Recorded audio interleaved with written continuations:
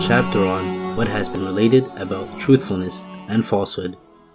Abdullah bin Mas'ud narrated that the Messenger of Allah, peace be upon him, said, "Abide by truthfulness, for indeed truthfulness leads to righteousness, and indeed righteousness leads to paradise.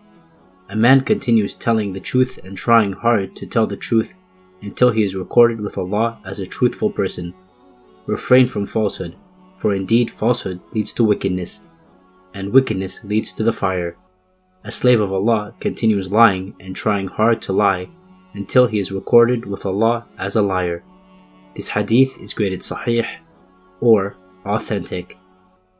Comments. Truthfulness as a habit in man is not only a commendable virtue in itself, it also has the effect of molding the person into a noble individual and virtuous in all the spheres of life, which eventually makes him deserving of a place in paradise. Ibn Umar narrated that the Prophet, peace be upon him, said, "When the slave of Allah lies, the angel goes a mile away from him because of the stench of what he has done." Yahya said, "I asked Abdurrahman bin Harun if he approved of it, and he said, yes." This hadith is graded da'if or weak.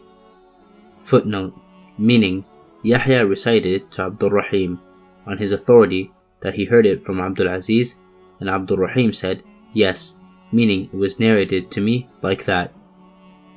Comments. Just as the things of the world have good and bad smell, good and bad actions and words also have good and bad smell that the angels of heaven sense, much as we sense that good and foul smell of material things and objects. Aisha narrated, "There was no behavior more hated to the Messenger of Allah, peace be upon him, than lying. A man would lie in narrating something in the presence of the Prophet, peace be upon him, and he would not be content until he knew that he had repented." This hadith is graded Hasan or good. Comments. Lying is so abhorrent and detestable a trait in a man's character that an honorable man feels outrage and disgust against the person practicing it so intensely that he even begins to dislike and detest his company.